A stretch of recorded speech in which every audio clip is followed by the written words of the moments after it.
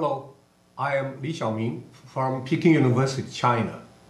At Peking University, my primary job is a professor in computer science. 5 years ago, the university set up a task force for online teaching and blended learning. And I was appointed as the head of the task force. Since then, I've been involved in the MOOCs and the blended teaching activities in many ways. It is my honor to share with you my experience and thoughts over last 5 years in this occasion. And I'm sorry for not being able to be with you in person. Let me begin with a Weibo post I put up on January 23rd, 2013. That was 5 years ago.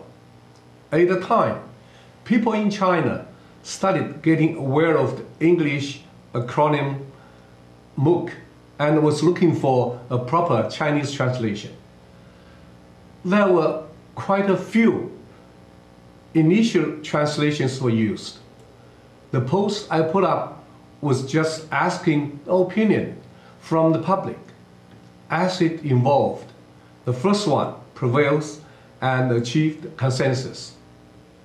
In China, a lot of things happened during last 5 years around MOOCs, and people are actually inspired by what has happened. As a result, the Ministry of Education conducted a grand meeting on MOOCs and the blended teaching on January 15, 2018, summarizing the achievement and encouraging more to do in this area. One of the highlights in this meeting was giving a title, something like National Excellent MOOC, to about 500 MOOCs which run at least 2 sessions and meet certain criteria. As MOE indicated, more than 3,000 MOOCs were produced in China during last 5 years. And 500 of them were recognized as excellent this time. By announcing 2,500 more national excellent MOOCs to be identified in the years to come, the ministry encourages the universities and the professors to make more MOOCs for the public and also blend them with classroom activities. Personally, I think I have not only closely witnessed but also proactively participated in the MOOC movement in China during the last 5 years. As such, I'll brief some of the activities I experienced and my reflections in what follows. The first account is my proud and is to my amusement. To learn what a good MOOC may be like, I seriously took a course by Cornell University on edX and earned a certificate with a score 100%. The 10 weeks experience with the course was not only worthy, but also wonderful. I have made 2 MOOCs in 2013 and 2015 respectively. These are the certificates I signed for those who complete them. My MOOCs were purposely run on different platforms, including edX, Coursera, and quite a few Chinese. As a result, we not only learn how to make and teach MOOCs, but also gain some hands-on experiences with different MOOC platforms. Once you have a MOOC, it is tempting to blend it with classroom activities so that one can experience a new mode of teaching. I started doing this in 2013. The red squares on this slide shows the 8 blended teaching sessions I conducted. It was challenging in the beginning, and the process becomes streamlined after about 3 trials. To me, it actually becomes a preferred practice. During past 5 years, Peking University has launched more than 100 MOOCs involving more than 100 faculty members, their ages ranging from 30 to 80. Subjects across science, humanity, engineering, computing, and medicine. As head of MOOC task force, seeing our university's MOOC launches one after another and finally reaching its 100 goal, it was truly a joyful experience. Meanwhile, we got some donation, which allows us to build a MOOC platform and run it since 2015. To me, the purpose of this platform is distinct from others. It just provides open and free opportunities for individuals who just want to run a MOOC without financial objective. As such, the cost needed to keep it running is minimized. So, we have experienced MOOC and blended teaching in these 5 aspects. If we see them as a set of tasks, we can realize substantial efforts are needed and many people needed to be involved to accomplish them. Last few months, we have been reflecting on the matters, trying to identify the drive behind them. To me, besides some tangible resources provided by the university to support operations, belief is an essential key. The leadership should believe that online and blended teaching and learning is indeed the future of higher education, and what we do now will not be a waste, will have no regret. And it is high time to start doing it now. As a consequence of this belief, open and inclusive should be a basic strategy, which essentially means open opportunities to all faculties. Everyone is welcome, not only celebrities. Also, as a consequence of this belief, pragmatism should be the basic approach in moving things forward. For example, DIY of MOOC production by faculty themselves is encouraged, in addition to providing studio environment for those who want it. Besides the 3 points, a simple and persistent message passing around the campus over the years is also crucial. We all understand the existence of hesitations and skepticism, and in fact, the rationales behind them are strong. A simple and persistent message helps encourage those who want to be pioneers and those enthusiastic followers. From the above experiences, I have also learned a lot. In terms of micro aspects, I feel that seriously learning a serious MOOC is indeed valuable. Of course, seriously reading a serious book is also valuable. What I want to emphasize here is the effectiveness. If you spend 30 hours on a MOOC, the learning outcome is presumably more than spending 30 hours on the comparable textbook.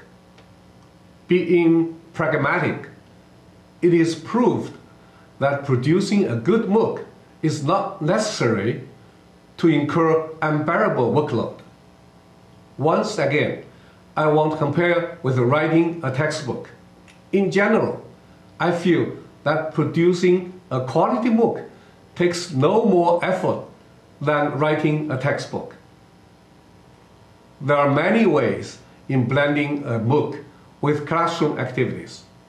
The space for innovation is huge. Once you get used to some model, which implies that you can do it routinely with regular teaching time and energy, you'll like it. For me, I struggled about 3 sessions before getting onto a comfortable zone, which is blended but not truly flipped. In my opinion, flipped classroom is a special type of blended teaching. I tried but felt quite challenged. Perhaps it is because my class, about 100 students, is too big for doing it. As for students' responses to blended teaching, we did some poll asking them which teaching mode is preferred, traditional or blended. The result is encouraging. Most of them voted for the new paradigm. Furthermore, among our MOOC instructors, there are about 20 faculties blending their MOOCs with classroom teaching. One way or another, we held some workshop among the faculties to share experiences. And we see the spectrum of practices is wide. But one thing is in common, that is, once you go through a few sessions of blended teaching, most probably you'll stick to it. What we see in this table is the standard in-house student evaluations for teaching. 5 courses are listed here as the rows, across 5 semesters as the columns. The orange color indicated the evaluations for blended teaching, and before the orange indicated the traditional teaching. The overall conclusion is clear that after transforming to blended teaching mode, a course gets better evaluation from students, which confirms what the previous poll indicated. In terms of macro issues, by macro, I want to address the issues from a university or a country's point of view. How MOOCs and blended teaching to be further promoted in a sustainable way. In general, there are 4 kinds of directions.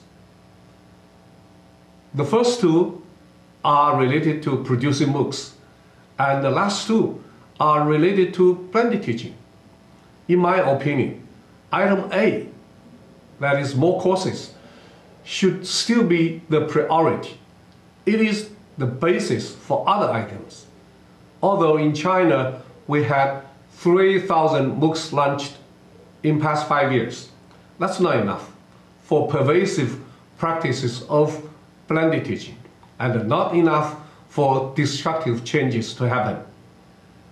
As I said earlier, Chinese Ministry of Education has determined 2,500 more national excellent MOOCs in the years to come. A simple regression would require 15,000 MOOCs as the base population. To go a little further, I would say that 10 times more MOOCs available is essential for the business we are talking about really prevails. To this end, I proposed something called a MOOC Development Index, which consists of 3 factors related to learning of anyone, anytime, and anywhere. By existence, we ask whether or not a typical university course has a MOOC version. By awareness, we ask if a learner knows what he wants actually exists. By availability, we ask if someone wants to learn from an existing MOOC, whether he can do it now. We know a MOOC may not be open all the time. Thus, existence does not imply available now. If the MDI is to know, learning of anyone, anytime, and anywhere will be kept just as a wish only. So, MOOC Development Index, what's the current status? For the situation in China, I estimated existence 0.2, awareness 0.2, and availability 0.5. Overall, the current MDI is 2%, which means we really have a long way to go. But we have some good news. That is, we know how to work on it. To improve existence, create more MOOCs, to improve awareness, promote MOOCs in the society, to improve availability, have MOOCs really open, to allow multiple copies existing on the internet, so that if one copy is not in session, another one might be. We have been experiencing MOOCs and blended teaching for 5 years. One thing seemingly have reached the consensus that blended teaching is the future. Still, questions are how MOOCs will be related to that future or will not be related at all, and how we can justify the value of independent MOOCs from the universities and the professors' point of view. My conjecture is that MOOCs can be a cost-effective means serving the two purposes: a component of blended teaching and a vehicle carrying university's new value in the information age. Well, that's all I want to share with you today, and thank you for your attention.